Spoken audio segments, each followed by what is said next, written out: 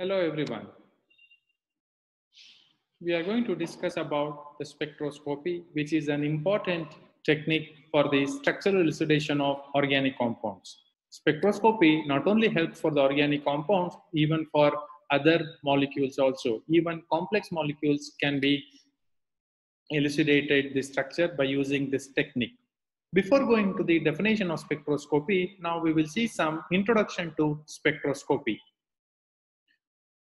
Whenever we say spectroscopy, we need to mention about the important types of energy radiations. They are nothing but electromagnetic radiations. In short, it is called EMR. EMR. It is electromagnetic radiations. What are these electromagnetic radiations? The name itself is indicating these are the radiations. These are the rays which has got the property of both electricity as well as magnetic property. Imagine this is the electromagnetic radiation represented by a big arrow. Now you can see two types of waves here. One is blue color, another one is red color. The red color represents the magnetic field, whereas blue color represents the electric field. That means whenever you speak of electromagnetic radiation or you speak of any light, they will be having both electrical property as well as magnetic property. And also this electrical and magnetic field, they always will be perpendicular to each other. That means one is like this, another one will be like this. So this EMR behave both as a wave as well as a particle. Sir, what is the wave? You can see here, wave is this. It will have one hump, one bowl shape. One hump, one bowl shape. We will come to that later. Also, it behaves as particle. What is particle? I will see in the next few minutes. Now, we can describe this in EMR as the wave occurring simultaneously in electric as well as magnetic field. I said this behaves as particle. These particles consist of tiny energy packets, and these tiny energy packets are known as quanta or photons. Photons are nothing but tiny energy packets, and these are the energy which are responsible for the absorption of the molecules.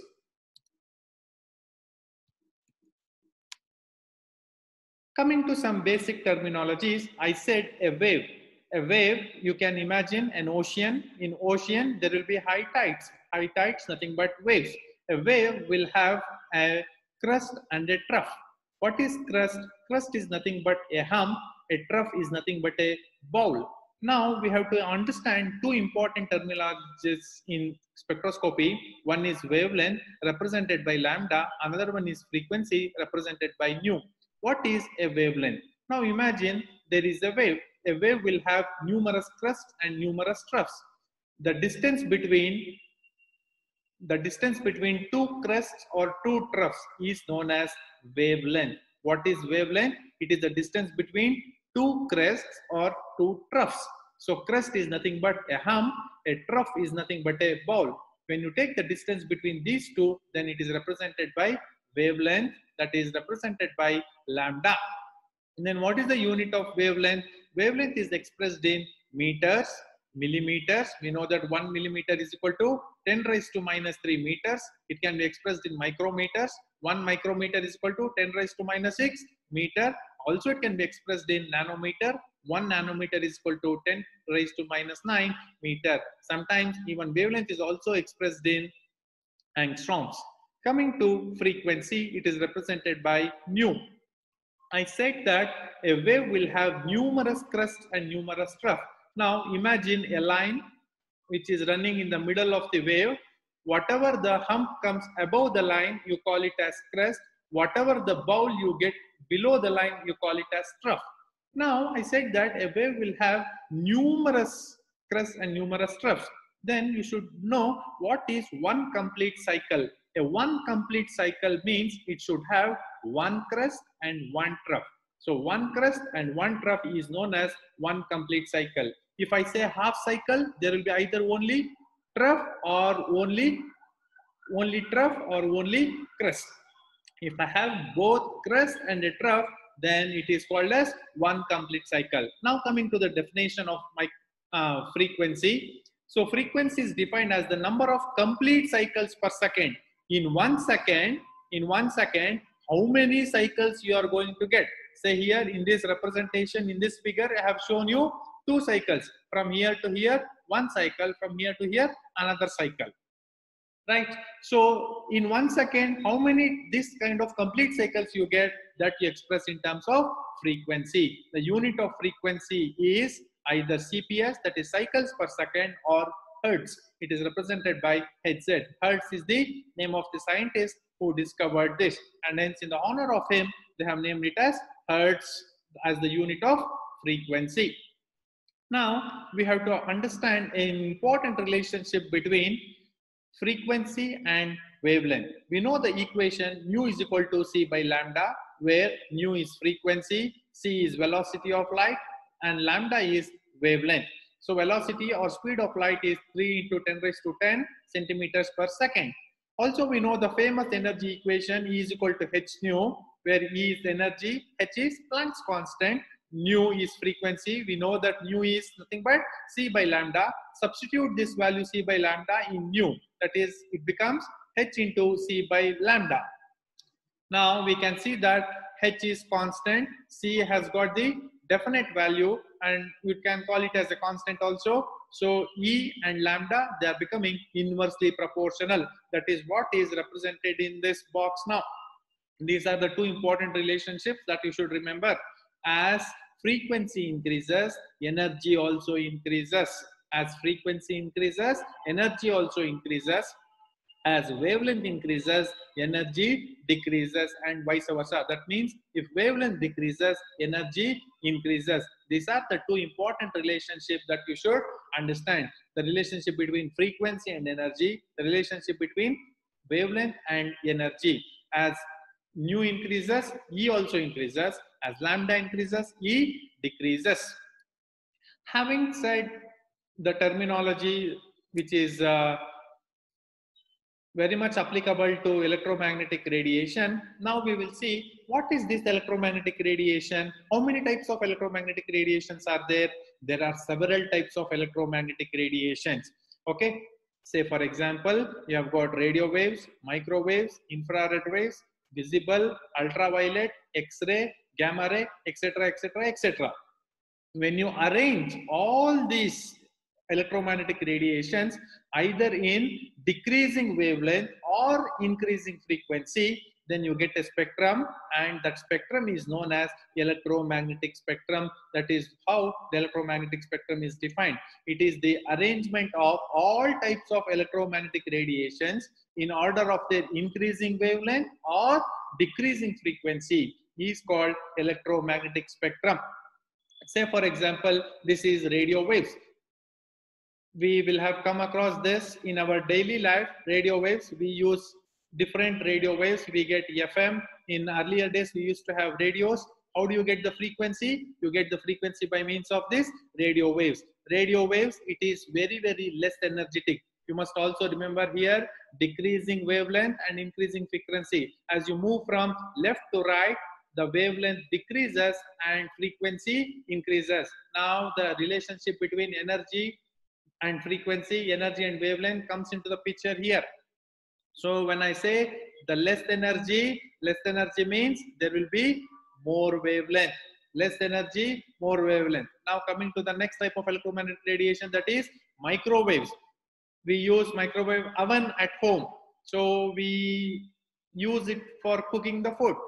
What kind of rays are used there? We use microwaves, and also they are slightly energetic than the radio waves. The next comes the infrared rays. In short, we call it as IR, that we will deal it later. The next is the UV visible.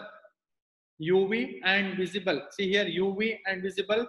The regular spectrophotometers that we use in the physical chemistry laboratory or analytical chemistry laboratory, and they have got quite higher energy than all the 3 rays. The UV is followed by X-rays. X-rays, we know that it is having very high energy, meaning very short wavelength.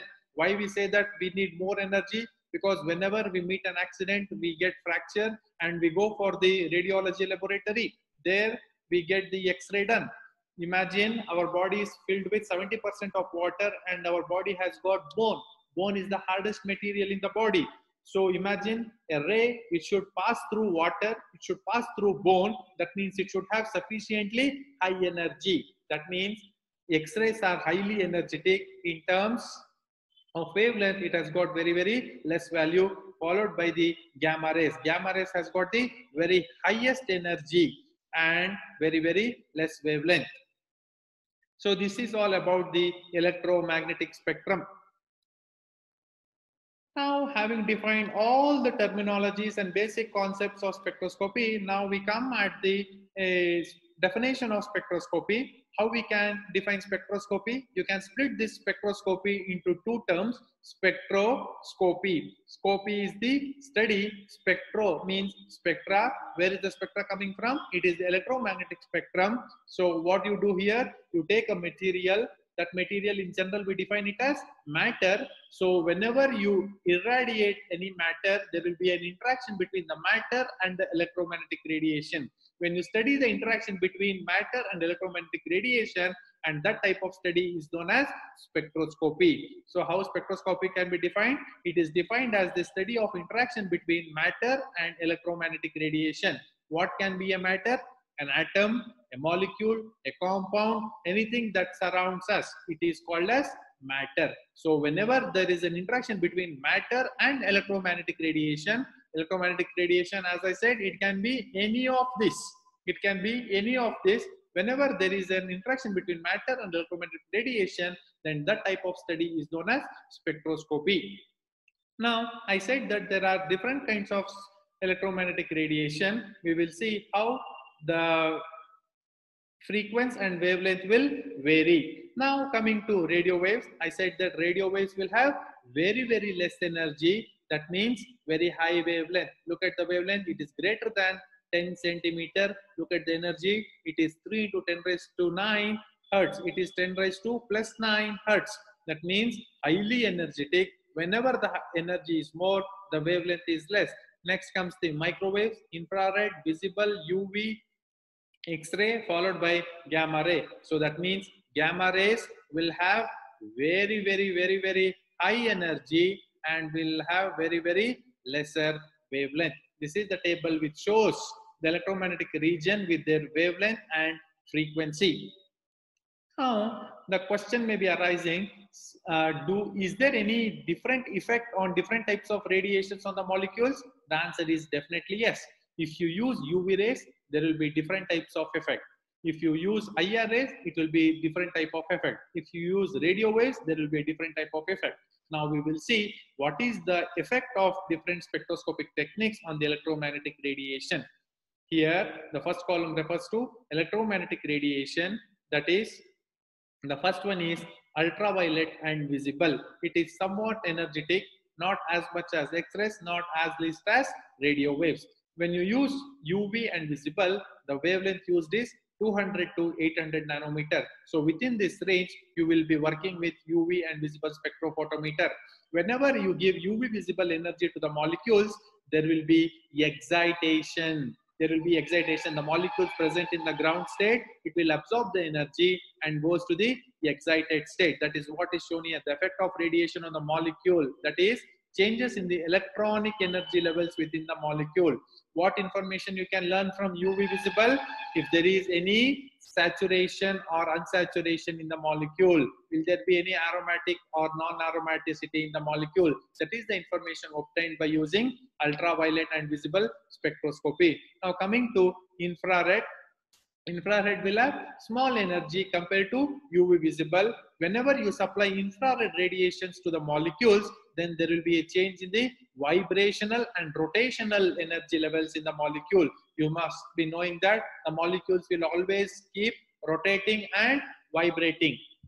So whenever you supply infrared radiation, the molecule shows changes in the vibrational as well as rotational energy levels. Then what is the application of IR? You can detect the functional groups present in the molecule. Say for example, if the molecule has got aldehyde, it will show different characteristic frequency. If the molecule has got ester functional group, it will show different functional group in the molecule. Like that, you can detect the functional group present in the molecule by using your infrared spectroscopy. This is followed by nuclear magnetic resonance. For nuclear magnetic resonance, we use radio waves, and the energy used or the frequency used is 60 to 600 megahertz. This is the energy of radio frequency radiation that we use in NMR. What changes you see here? Changes will be with respect to the magnetic property of some nuclei of atoms. So that we will going to start in another few minutes. So whenever you give radio waves to the molecules, the magnetic property of the nuclei or atoms, it changes. Then what information you get? What is the application of NMR spectroscopy? You will see how many types of carbons are there, how many types of hydrogens are there, what is the arrangement of hydrogen, what is the arrangement of carbon. All those information you get by using NMR spectroscopy. The last one is mass spectrum, or we call it as mass spectrometry. Here we will not use any of this electromagnetic radiation. Instead, we use an high energetic electron beam. And what is the effect of radiation here? Here mainly the molecule shows fragmentation or ionization. Ionization followed by fragmentation is the change that we see when we use mass spectrometry. What is the application of mass spectrometry? As the name itself is indicating, in order to know the molecular weight of the compound and what is the molecular structure, how different functional groups are aligned in the molecule. That information you are going to get by using mass spectrometry. Now you must be wondering, when we are not using any electromagnetic radiation, but still we study this mass spectrometry under spectroscopy. Why? Because this mass spectroscopy, it leads to structure of the organic compound. May not be it is using electromagnetic radiation, but what is happening? It is showing the structure of the compound ultimately. That's why it is kept under spectroscopy. Now, this is all about the introduction for spectroscopy. Having read all this, now we will move to the proper topic, nuclear magnetic resonance spectroscopy. In short, we call it as NMR. NMR, you can split this into 4 terms: nuclear magnetic resonance spectroscopy. Nuclear refers to nuclei or nucleus. Magnetic, that means some magnetic properties there in the nucleus. That means this nucleus will have magnetic property. And the resonance, what is resonance? It is the continuous movement. Resonance, here we speak about the movement of nucleus from one state to another state. So the nucleus which has got the magnetic property, it will move. We will see how it moves and what happens. So the study of this is known as nuclear magnetic resonance spectroscopy. In short, we call it as NMR. Why we have to study this NMR? This NMR is a highly useful spectroscopic technique which is used for the structural elucidation of molecules. As I said earlier, not only organic molecules, even inorganic substances can also be found out, including the complex biological molecule structures can also be deduced here. Now you may be thinking, is NMR sufficient to elucidate the structure of the compound? It is not possible. NMR, along with other spectroscopic techniques like UV, IR and mass, when these are taken together, then you arrive at the structure of the compound. What is the important information? What is the main application of spectroscopy NMR? It is the arrangement of CH, how hydrogens are arranged with the carbon in the organic molecules. What are the different types of hydrogens? How many different types of environments we are going to have in the organic molecules? That is the information we are going to get it here. So as I said earlier, NMR mainly deals with the magnetic properties of certain atomic nuclei. Whenever we say magnetic property, the main thing that comes in the picture is whenever we use magnet, there will be North Pole and South Pole. Yes, no doubt, a magnet will have North Pole and South Pole, but how it is related to the nucleus in chemistry, we will see now. Whenever I take a nucleus, even the smallest known nucleus is hydrogen nucleus, even it will be spinning about its own axis. That is the main property of nucleus. Always nucleus will not be in an ideal position. It will be always spinning about its own axis. That is what is shown here. Here blue color ball represents the hydrogen nucleus, and this arrow mark shows This arrow mark shows the direction in which it is spinning. This is the axis of the spinning, and this arrow mark, red arrow mark, shows it is circulating in the circular motion or clockwise direction. That means always the nucleus, it keeps on spinning. We know that the nucleus is positively charged, and hence the spinning nucleus will behave like a tiny magnet. Always you must remember the nucleus is spinning and it has got a positive charge. Because of that spin and the positive charge, the magnet behavior comes into the nucleus. This is what is shown here. If the nucleus is spinning, spinning, spinning like this, you see here, it behaves like a tiny magnet. As a result of spinning, the charged nuclei generates a magnetic field, and hydrogen, the smallest known nucleus, is no way exception to this. Even hydrogen shows nucleus spinning. Fine. Now, we are talking about nuclear magnetic spectroscopy or nuclear magnetic resonance spectroscopy. That means we have to make use of some magnet. Now, imagine there is a figure. Here, each circle represents hydrogen. You see here, the arrow marks are arranged in different directions. So, all the hydrogen nuclei are randomly oriented here. Now, whenever I use an externally applied magnetic field, it is represented by H0, but in some books, they are represented by B0.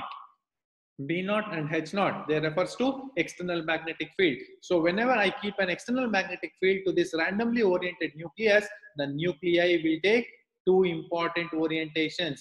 See here, there are two different colors. The blue represents parallel orientation and the red represents anti-parallel orientation. So that is what is shown here. When the spinning nuclei are placed in an externally applied magnetic field, they interact by aligning themselves with the magnetic field. So this is externally applied. No doubt the nucleus will have already its own magnetic field.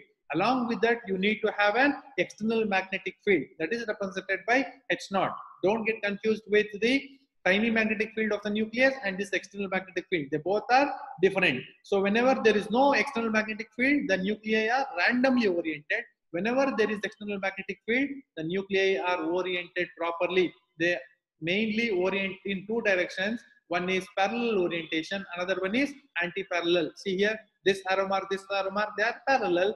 This one, this, they are anti-parallel. That is what is shown here. Now, I said that there are two important types of directions or orientations. One is parallel. Imagine this is the external magnetic field. I said it is also represented by B0. B0 is externally applied magnetic field, or you can call it as H0. Now, these two types of orientations, the parallel orientation, look at the arrow marks. Both are in the parallel direction. This parallel direction is also called alpha spin state, and the anti-parallel is also known as beta spin state. Anti-parallel with respect to the magnetic field. Here parallel with respect to magnetic field, external magnetic field. Here anti-parallel is with respect to the external magnetic field. So if it is parallel, you call it as alpha spin state. If it is anti-parallel, you call it as beta spin state. Always alpha spin state will be lower in energy, whereas beta spin state will be higher in energy. Now, we say that alpha and beta states, as I said, they do not possess same energy and hence they are not present in the equal amounts. Imagine we have got a nucleus present in the ground state and the nucleus present in the excited state. So, lower state, that is ground state, will always have the lower energy, whereas the excited state will always have the higher energy. The alpha spin state or parallel orientation is slightly lower in energy because it is in the ground state, whereas the beta spin state or anti-parallel orientation will always have the higher energy. Now, the nuclei, when they are properly oriented, now the question of radio waves comes into the picture. Now the phenomenon of NMR starts. Now you have a nucleus, it is spinning. When it spins, it generates its own magnetic field. When its own magnetic field is generated, I keep an external magnetic field. When I keep an external magnetic field, the nuclei will orient in two directions. One is alpha direction, another one is beta direction. Now the nuclei are properly oriented. Now I supply energy. Energy is nothing but electromagnetic radiation, electromagnetic rays. Which type of electromagnetic rays I'm going to use here? I'm going to use radio waves. That is the smallest energy of all the electromagnetic radiations. Now, when I give that radio waves, the molecules present in the alpha state, they start absorbing. Once it absorbs, the nuclei present in the alpha state, it goes to the beta state. But in NMR, we call the term as spin flipping. That means the spin which is in parallel direction, when it goes up, it becomes anti-parallel. That is called spin flipping. Spin, you know that spin of the nucleus, plus half and minus half, and flipping is nothing but your changing the direction or changing the orientation. When the nuclei spin flips, it is said to be in resonance with the applied radiation. What is the condition for resonance?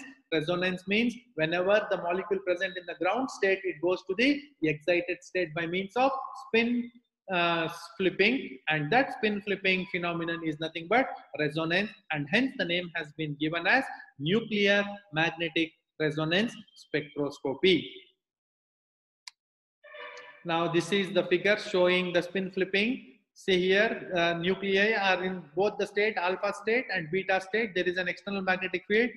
Alpha state will have less energy, whereas beta state will have more energy. The difference between the two energies, the difference between the two states is represented by delta E. Now, when I supply external radio frequency, the energy will be absorbed by the nuclei present in the alpha state, then it goes to the beta state. Look at the spin flipping phenomenon.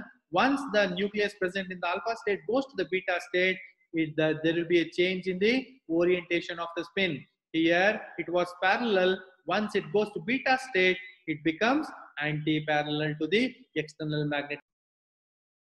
Nuclei of many isotopes possess a nuclear spin, which results from the spinning of the nucleus about its axis. An atomic nucleus bears a positive charge, so its rotation produces a tiny magnetic field. In other words, a spinning nucleus behaves like a miniature bar magnet or a compass needle. In a gas or liquid sample, these tiny magnets point in random directions, owing to the free motion of the particles. However, when a sample is placed between the poles of a strong magnet, the situation changes. The magnetized nuclei tend to align with the external magnetic field, just as a compass needle aligns with the magnetic field of the Earth. Nuclear spin, oriented with a magnetic field, results in a lower energy state than random spin. On the other hand, if the spin were oriented against the applied magnetic field, it would result in a higher, less stable energy state. We can see that an external magnetic field causes splitting of the energy level of magnetized nuclei into two levels with different energies. Now, if the sample is subjected to electromagnetic radiation of energy, HV, that fits the difference between the two energy levels, absorption of this radiation occurs and the nuclear spin flips to the opposite orientation. The process of absorbing energy and flipping the nuclear spin is called nuclear magnetic resonance. The splitting of energy levels caused by a magnetic field is quite small. Even with the strongest magnets, the difference in energy levels corresponds to radiation with a frequency of several hundred megahertz, which lies in the region of radio waves with a wavelength between 50 and 200 centimeters.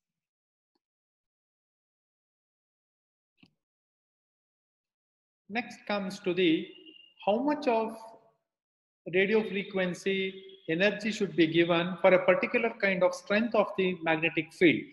It is very simple. If the strength of the magnetic field is less, then the amount of radio frequency should be very, very less. That means they are directly proportional. As the strength of the magnetic field increases, the amount of radio frequency also increases. The strength of the magnetic field, that is the externally applied magnetic field, is represented by H0. Look at this figure here. The energy is 0, and because the energy is 0, the magnetic field is also 0. Now, as the magnetic field increases, the frequency energy also increases. So here, usually this B0 or H0, the magnetic field unit is represented by Tesla. If you use a small magnetic field of 1.41 Tesla, then the amount of radio frequency energy required is 60 megahertz. Now, when you increase the megahertz to 300, then look at the amount of magnetic field. The strength of the magnetic field increases to 7.02 Tesla. And when you increase it to 500 megahertz, when the frequency energy is 500 megahertz, then as much as 11.7 Tesla the strength of magnetic field is required. That means here the difference in energy population, it becomes delta E. It is somewhat less. Here it is medium, whereas here it is maximum. That is what is shown in this table here. Higher the strength of magnetic field, greater the energy field. So when you use the magnetic field of 11.7 Tesla, then the difference in energy will be very, very high. So if a weak magnetic field is applied, less amount of energy is required for spin flipping. On the contrary, if a strong magnetic field is applied, a large amount of energy is required. Now, when I say the strength of magnetic field, what could be the strength of the magnetic field maximum? We call it as magnets, not just magnets, they are called superconducting magnets. These will have the fields of as high as up to 140,000 Gauss, or when you express it in terms of Tesla, it becomes 14.1 Tesla. These are the very, very powerful magnets. So as much as 14.1 Tesla magnetic field can be used for NMR spectroscopy. But in general, commonly, we will use the magnetic field strength of only 1.4 Tesla or 14,000 Gauss. So whenever I use 1.4 Tesla of magnetic field, then the radio frequency energy of 60 megahertz is required for bringing 1H and 1H nucleus into resonance. And whereas for carbon-13 nucleus, it is only 15 megahertz. That means for hydrogen, you need more energy. For carbon-13 nucleus, you need less energy. For example, when the frequency is 60 megahertz, then the energy required is 5.7 into 10 raised minus 6 kilocalories per mole. Whereas when the frequency is 100 megahertz, then the energy will be 9.5 into 10 raised to minus 6 kilocalorie per mole. As the frequency increases, the energy also increases. We have seen the relationship between frequency and energy. As the energy increases, frequency also increases. So this is about the magnetic property of nuclei. Now coming to theory of NMR or principle of NMR. Now you imagine there are nearly 118 elements in the periodic table. Now one would be thinking, will all the 118 elements exhibit NMR? The answer is yes. Definitely not. It is no. All the nuclei will not exhibit any NMR phenomenon. The main basis for the nucleus to exhibit NMR phenomenon is the spin quantum number represented by I. I should be always greater than 0. The value of I should be greater than 0. Even it is 0.001, yes, the nucleus will show NMR phenomenon. If the value of I becomes 0, then there will be no NMR phenomenon for that nucleus. Then whenever I say I, that is spin quantum number, it is definitely associated with both atomic number as well as mass number. And this table is nothing but even odd rule. If mass number is even, atomic number is even, then the spin quantum number of that nucleus will be 0. So those nucleus which have both atomic number and mass number even, then it will have I is equal to 0, spin quantum number is equal to 0, then the nucleus will not exhibit NMR phenomenon. When mass number is odd and atomic number is even, it will have a fraction and that nucleus will show NMR phenomenon.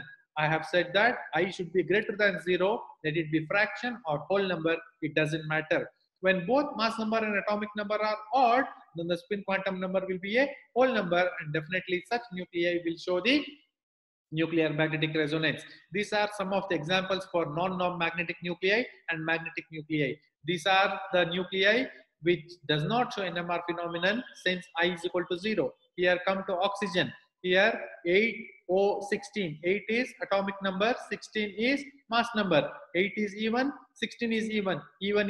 What does our even odd rule says? If both atomic number and mass number are even, the spin quantum number will be 0. That's why it does not show any magnetic property. No magnetic property refers to no NMR. Next, coming to 6C12, that is carbon 12.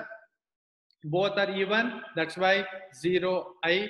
Then here 16s32 sulfur, I is again 0, so no NMR phenomenon. Coming to magnetic nucleus, here mainly you will see some isotopes. For example, the isotope of hydrogen is H1. It is called proton. It is 1H1, 1, 1. Both are odd, odd, odd. It will have a spin quantum number. Next here, it is 6C13. 6 is even, 13 is odd, odd, even. So you will have a fraction. Definitely it will show like that. These are the nuclei will have magnetic property. Because it is showing the magnetic property, then the I value will be greater than 0. Then definitely these nucleus will show NMR phenomenon. Next, different nucleus will take up different orientations. We have shown earlier in the magnetic property of nuclei that a nucleus will take up two orientations. That is the example for hydrogen and carbon. But other nucleus will show different types of orientation. Then how to calculate the number of orientations? It is by using the simple formula 2I plus 1, where I is the spin quantum number. Now we will have different values for I, and we'll see how to calculate the orientation. Now first we'll take up I is equal to half. Substitute half in this formula. 2 into half plus 1. 2 gets cancelled. So 1 plus 1 is 2. 2 orientations. That is the nuclei which exhibit two orientations are 1H, C13, F19 and P31. Now I'll take the value of I is equal to 1. So I is 1. 2 into 1 plus 1. 2 plus 1 is 3. 3 orientations will be there. The nuclei exhibiting 3 orientations are H2 and N14. Then now I'll take up 3 by 2. Substitute 3 by 2 in the position of I. 2 into 3 by 2. 2 gets cancelled. 3 plus 1 is 4. 4 orientations. The nuclei exhibiting 4 orientations are boron 11 and chloride 35. Next, whenever we speak of theory of NMR, now we come across two important concepts, saturation and relaxation. We will have seen this term saturation in inorganic chemistry lab. We prepare saturated solution, and as well as in organic chemistry theory, we say saturation. Saturation means no double bond or triple bond. But here in NMR, saturation is quite different. We will see what it is. We know that there are two energy states, alpha spin state and beta spin state. We know that also the energy states will have difference in energy. The alpha will have lower energy, beta will have higher energy, somewhat more energy than the alpha spin state. Whenever I say that energy is different, the population of the nuclei will also be different. So the lower state, that is alpha state, will have quite more energy. How much energy? It is just 0.001%. It is shown by Boltzmann distribution law. Boltzmann is the name of the scientist. He has found out that the lower energy state will have 0.001% more population than the higher energy state, that is the beta state or antiparallel orientation. Yes, it is this finite excess of energy, that is 0.001%. You cannot just say that 0.001% is almost negligible. What can we do with this? Never imagine like that. This 0.001%, the nuclei present in the lower energy state, it will absorb the radio frequency energy, and those nuclei will go to the higher energy state. This is called excitation in general, but in NMR we call it as spin flipping.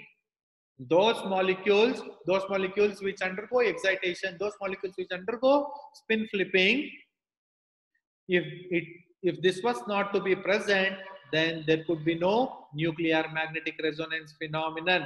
Because of this finite excess of 0.001%, and the energy will be absorbed by such a small population, they undergo spin flipping to the higher energy state. Now, the nuclei which has already undergone spin flipping, even if you supply more energy to the alpha state, there will be no energy absorption, because there will be no nuclei population in the low energy state. When there is no population in the low energy state, there is no question of absorption, and such a phenomenon is known as saturation. So what is saturation? No more energy absorption takes place, hence no resonance signal is observed. This situation is termed as saturation. Saturation means Even if you keep on giving the energy to the molecule will not have the capacity to absorb the energy, and such a situation is known as saturation. But the nature has provided us with an alternative mechanism. Whatever it has gone to the upper state or higher energy state, always it has to come back to the lower energy state by losing energy to its environment. This phenomenon or this process is known as relaxation. Saturation and relaxation, these two are the two important terms that we should understand in NMR. What is saturation? Once the molecule which is present in the ground state, it will go to the excited state, and even after that, if you keep on supplying the energy, there will be no resonance, there will be no energy absorption, and this phenomenon is known as saturation. But those molecules which have gone to the beta state, they will not stay there itself. It will come back to the original ground state, that is alpha state, by losing its excess energy to the environment. And this process is known as relaxation. There are two types of relaxation processes. The first one is longitudinal or spin lattice relaxation. The second one is transverse or spin-spin relaxation. Now we will try to understand what these two mean and how does they differ. I said that relaxation means it has to come back to the ground state by losing energy. How does it lose energy? That is what is defined here. It loses energy by transferring from one nucleus to the molecular lattice. So whenever there is a cell, you know that there will be a molecular lattice. The molecule which is present in the higher energy state, the nucleus present in the higher energy state, it loses its extra energy to the molecular lattice. That's why it is called spin lattice relaxation. The time required is explained in terms of the half-life T1. If the relaxation process is called as efficient, then it should involve a very, very short time. That means the half-life should be very, very short. Then it is called as very, very efficient relaxation. And then if there is an efficient relaxation process, then it is inversely proportional to the line width. The line width is inversely proportional to the lifetime of the excited state. I'll show you that in the next slide. Coming to the transverse or spin-spin relaxation. Here, the name is spin-spin. That means the energy is transferred from one spin state to the another spin state. Here it was from one spin state to the molecular lattice. Here one nucleus is transferring the higher energy to the another nucleus. That means here there is no net loss or net gain of energy, because the energy is transferred from one nucleus to another nucleus, and the time required for this is described in terms of half-life T2. Here there is no net loss or net gain of energy, and this process leads to line broadening, because this takes more time. Whenever the time is more for transferring of energy, then the line broadening takes place. What is narrow line? What is broad line? We will see here. There is an important relationship between relaxation time and line broadening that can be understood by making use of uncertainty principle. So delta E, the difference in energy, delta T, the difference in time, is equal to h over 2 pi. H is Planck's constant, 2 pi again it is a constant value. Since E is equal to h nu, we know that the famous equation, substitute this h nu in place of delta E, it becomes delta nu into delta 2 is equal to h gets cancelled, half pi. Half pi is again constant. So delta nu into delta t, definitely these two becomes inversely proportional. That is what is shown here in this table. If the time taken is large, that is long relaxation, then the delta nu is small. That means the line widths are very, very narrow. This is how we are going to get a peak. This is called a peak. See here, the width between the two lines is very, very narrow. This is called efficient relaxation process. On the other hand, if the time taken is small, that is fast relaxation, then the delta nu is large. It ultimately leads to broadening of the line. This is called line broadening. Look at this narrow line, and this is broad line. This is the efficient relaxation process. This is not efficient relaxation process. Whenever there is a peak is like this, you can easily integrate. Whenever there is a peak like this, it leads to lot of confusion. So this is all about theory of NMR. Now coming to the next topic, that is Larmor precision frequency. Precess. What is the precess? In our childhood, definitely we will have played with the top. A top, when you spin the top, it will spin, spin, spin. During the end, it starts wobbling. It starts wobbling like a top. The same phenomenon occurs in the nucleus also. We know that when the nucleus absorbs energy and the nucleus begins to precess in an applied magnetic field. So this is a spinning nucleus. Imagine this is the nucleus and this is the external magnetic field B or B naught, and this is the precession. Towards the end, the top begins to wobble. See here, this is the top, and due to Earth's gravitational force, the top begins to wobble. When it wobbles, when the nucleus wobbles, when the nucleus presses, it creates an angular frequency. That angular frequency is represented by omega. So the phenomenon of precession is similar to that of a spinning top. Due to Earth's gravitational field, the top begins to wobble or precess about its own axis. A nucleus spinning also behaves similarly under the influence of an external magnetic field. Now imagine this is the nucleus of hydrogen or any other nucleus. It is spinning its own axis. It is spinning, spinning, spinning. And when it is spinning, there will be a precession. There will be a wobbling when it is placed in the presence of an externally applied magnetic field. So this precession definitely is comparable with that of the spinning top. And this phenomenon was described by the famous scientist Larmor, and hence the name is given as Larmor precession frequency. So how do we define this Larmor precession frequency? When the magnetic field is applied, the nucleus begins to precess about its own axis by creating an angular frequency omega, and this is called Larmor precession frequency. The frequency at which the nucleus precesses is directly proportional to the strength of the applied magnetic field. If you give more magnetic field, there will be more precision. If you give less magnetic field, there will be less precision. That is what is shown here. Stronger the applied field,